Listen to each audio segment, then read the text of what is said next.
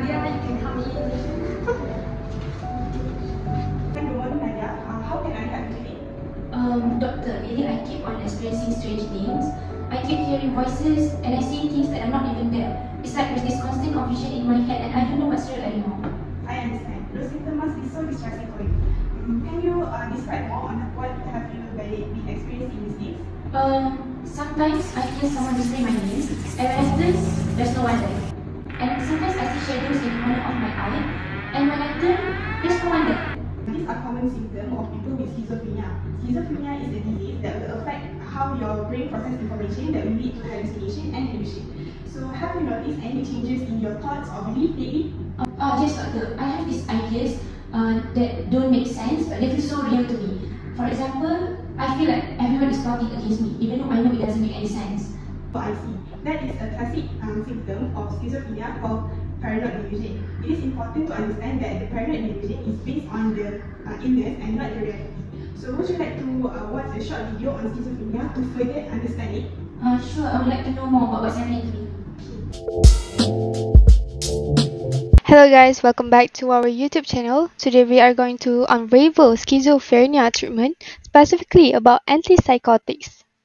What is schizophrenia? Schizophrenia is a term that describes a major psychiatric disorder that alters an individual's perception, thought, and behavior. People with schizophrenia are usually diagnosed between the ages of 16 and 30 after the first episode of psychosis.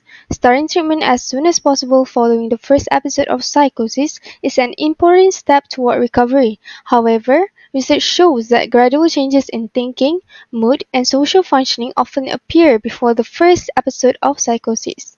Schizophrenia symptoms can differ from one person to another, but they generally fall into three main categories, which are psychotic, negative, and cognitive. Psychotic symptoms appear as hallucinations, delusions, and thought or movement disorder, while negative symptoms include loss of motivation, interest, or difficulty showing emotions. Cognitive symptoms appear as problems in attention, concentration, and memory. Some patients might experience all of this at once if they are not treated.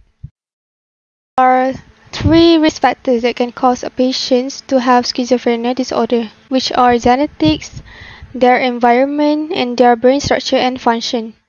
The goals of therapy varies by the phase that the patient is in, such as acute phase, stabilization phase, and stable phase. There are 4 treatment options for schizophrenia at the moment, which are pharmacological intervention, in which patients are prescribed with antipsychotics, physical interventions such as electroconvulsive therapy, psychosocial interventions such as cognitive behavioral therapy, and service-level intervention, which will be offered to people with schizophrenia in the acute phase. Now, let's dive into the intriguing world of pharmacological treatment strategies for schizophrenia. In Malaysia, there are 2 kinds of antipsychotics, which are the first generation and second generation. Here is the example of each type. First generation antipsychotics are known as typical antipsychotics. They are D2 dopamine receptor antagonists and will cause neurologic side effects. The first generation antipsychotics that we will cover in this video are chlorpromazine, haloperidol, and zucopentazole. This diagram shows the mechanism of action, efficacy, and pharmacokinetics of chlorpromazine. These side effects of chlorpromazine include corneal deposit, contact dermatitis, photosensitivity, and extrapyramidal symptoms. Chlorpromazine will have drug interactions with monoamine oxidase inhibitors, tricyclic antidepressant, and antihypertensive drugs. Here is the contraindication of chlorpromazine. Contraindication refers to specific situations or conditions in which a drug should not be used because it may cause harm to the patient. Next, the second drug is haloperidol. Haloperidol also has some effect on 5-HT2 receptors and alpha-1 receptors. Side effects of haloperidol include extrapyramidal symptoms, QT prolongation, and anticholinergic effects. Haloperidol will interact with CYP3A4 and CYP2D6 inhibitors and inducers. Patients with Parkinson's disease or those who are comatose should not use haloperidol. Next, we will discuss about the pharmacokinetics of zuclopentisol. Side effects of zuclopentisol are extrapyramidal symptoms, QT prolongation, nausea, and hyperprolactinemia. Zuclopentisol will have drug interactions with clozapine, antiarrhythmic drug, and thiazide diuretics. Zuclopentisol should not be used if someone is allergic to it, or in a coma, or if they are a child. First-generation antipsychotics should not be taken together with alcohol, caffeine, grapefruit, and nicotine. Second-generation antipsychotics are known as atypical antipsychotics. They are serotonin dopamine antagonists that cause metabolic side effects with lower risk of extrapyramidal symptoms. Drugs that are going to be covered today is aripiprazole, clozapine, and risperidone. So let's take a look at aripiprazole. It acts like a dopamine dimmer switch, and it weakly blocks dopamine D2 receptors, and it also affects serotonin receptors. The side effect of aripiprazole includes insomnia, nausea and vomiting, constipation, dizziness and tiredness. Some of the drug interactions of aripiprazole are doxazosine and chlorpheniramines. If you have a known allergy to aripiprazole, it is best to avoid it. Now, let's take a look at clozapine. It is a powerful antipsychotic for severe schizophrenia. It weakly blocks dopamine D2 receptors, and it also affects serotonin receptors. Side effects of clozapine includes weight gain, myocarditis, seizure, drowsiness, and agranulocytosis. Some of the drug interactions of clozapine are with chlorpromazine and carbamazepine. Clozapine is contraindicated for existing bone marrow issues, pregnancy, and people with uncontrolled epilepsy. For risperidone, it can help with both positive and negative symptoms of schizophrenia. It blocks dopamine D2 receptors and blocks serotonin 5-HT2A receptors. Side effect of risperidone includes weight gain, drowsiness and dizziness, dry mouth, tardive dyskinesia. Some of the drug interactions of risperidone are with escitalopram and abaloparatide. It is contraindicated for people with dementia and hypersensitivity. For the monitoring parameters for schizophrenia patient receiving antipsychotic medications, based on the Malaysian Clinical Practice Guideline, we need to monitor urea electrolytes, full blood count, fasting lipid profile including LDL, HDL and triglyceride level, weight, fasting blood glucose, ECG, blood pressure, prolactin, liver function test, and lastly the creatinine phosphokinase. Take action to the respective laboratory parameters if it exceeds the reference range, and the drugs should be used with cautious and special precautions to prevent any adverse effect. As you can see from the video, schizophrenia is a complex disorder that will affect many aspects of a person's life. But the good news is, with the right treatment and support, people can manage their symptoms and lead to a fulfilling life. So, doctor, do I have to take any medications to control my symptoms? Yes, as prescribed in the video, I will give you the most suitable medication after more diagnosis of your condition. Thank you, doctor. I feel like now I have a better understanding of what's going on with me, and I'm so glad that there's help available out there. By the way, I believe it will be beneficial for you to meet a therapist that specializes in schizophrenia. What will the therapist do, doctor? So the therapist will help you to manage your symptoms and also teach you coping strategies for your symptoms. Okay, I'm willing to try that. So I refer you to Mr. Chong and he'll give you the support that you need. Thank you, doctor. I really appreciate your help. You're welcome. In the future, if you have any question and concern, you can always reach out to me. Okay. Hey, Mr. Chong, is it? Hi, nice to meet you. I'm a therapist. May I know how can I help you? I'm actually here to treat my schizophrenia. I see. Can you tell me what have you been going on?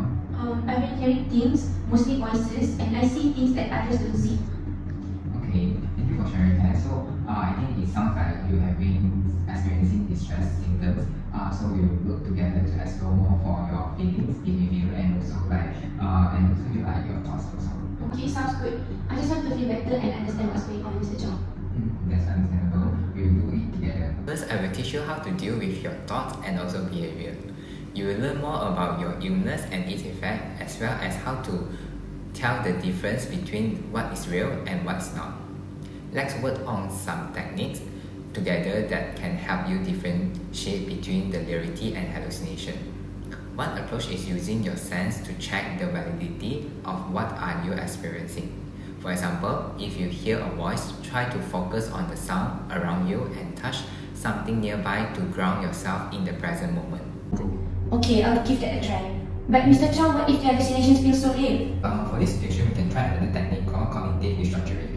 This involves the challenging about any disrupted thoughts and also beliefs that might be contributing to your hallucination and also delirity.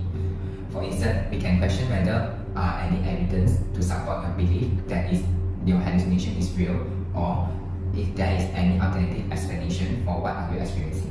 I see. So it's about questioning those thoughts and trying to find evidence to support what's real. Exactly, this is empowering your critical evaluation of your experience. Ooh, that sounds like it could be helpful. I'll give it a try.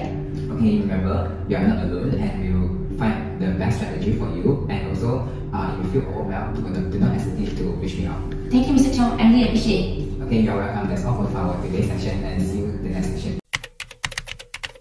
So, how have you been for your last session? I'm still having trouble distinguishing what's real and what's not. And the voices are getting louder too. Okay, I think we can try another technique called cognitive behavioral therapy that can help you to feel more comfortable and also can control your feeling and also managing your voice. For this therapy, I want to focus on some strategy to help you managing the voices that you have been hearing. And also, have you noticed any specific patterns associated with them? Oh yeah, they often make me feel like I'm in danger or that something is telling me something is going wrong.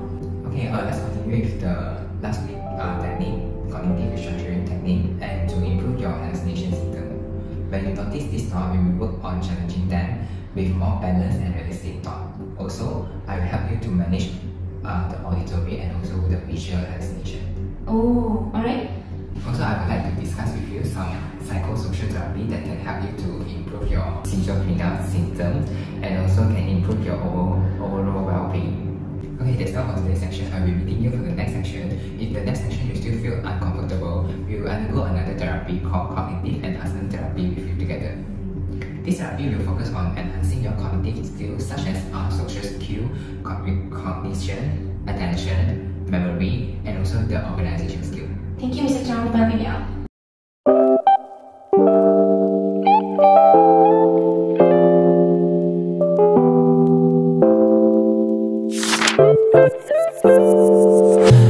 Ooh, babe, 잠들지 못하는 오늘 꿈에서도 빛나는 그댈 다시 보고 싶어. Oh no, babe, 너무 아름다워서 다시 너를 만나기 위해 빨리 잠들 거야.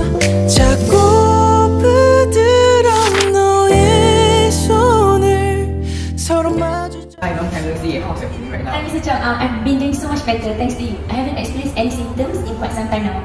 Okay, that's great to hear that. But remember, even though your symptoms have already improved, you have to do your self-practice, self-care, and also like take the medication and also like find any support when you need. And do not hesitate to call me and when you need any support. Okay, I'll definitely keep that in mind. Bye, Mr. Chong. Bye.